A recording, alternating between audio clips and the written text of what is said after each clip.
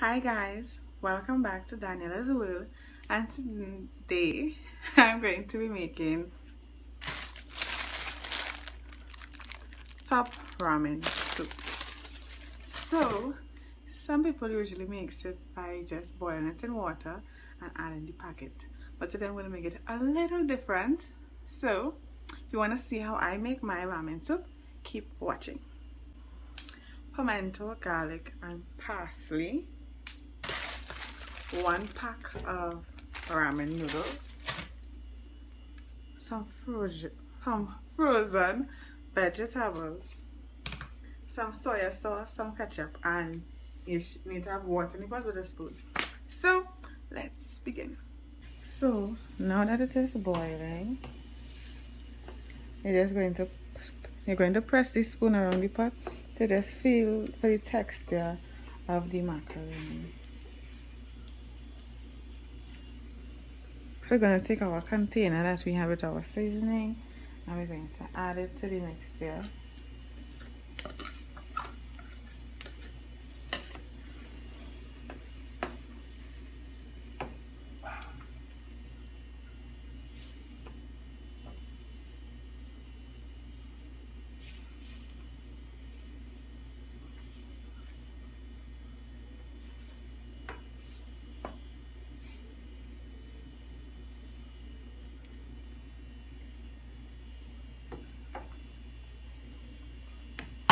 Okay, so with the soya sauce, there are two types of soya sauce.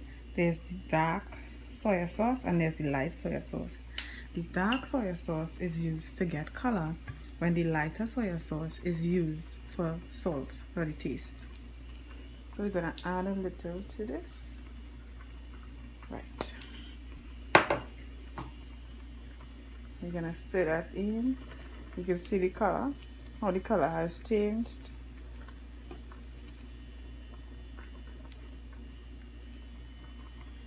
So we're going to lower the heat to medium. Now what, we'll put it on a low heat.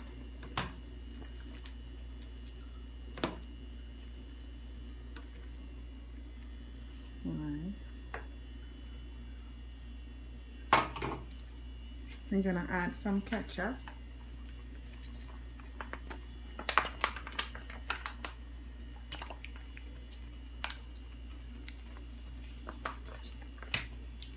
Some hot sauce.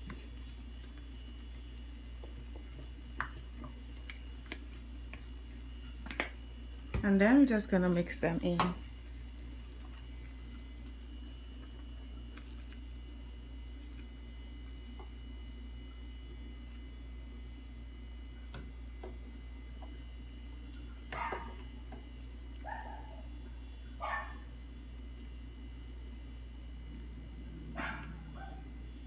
We're gonna put the heat back onto medium.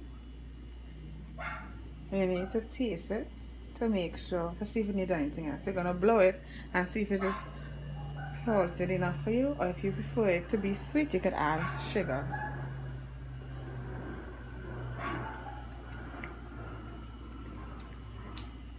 Right. So only thing I find is missing, I think it needs a little more hot sauce. Usually I use cayenne pepper, but I decided to try it with pepper sauce today instead of cayenne pepper.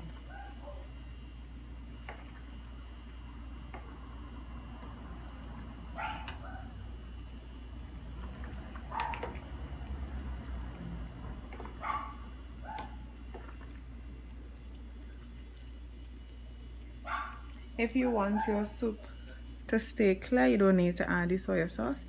And if you prefer your soup lighter, you just add less soya sauce. But just remember, it is the dark soya sauce and not the regular soya sauce.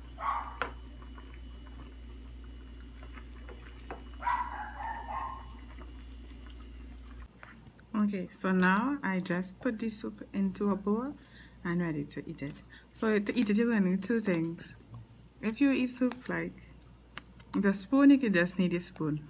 But if you eat with chopsticks, you need your chopsticks and you need a spoon for the sauce. So guys, I hope you enjoyed the video on how I make my ramen pack soup. And if you make it but in a different way, you can comment it down below what you do differently, if you do it the regular way. And don't forget to like, share, subscribe, and comment down below. Enjoy your day, guys.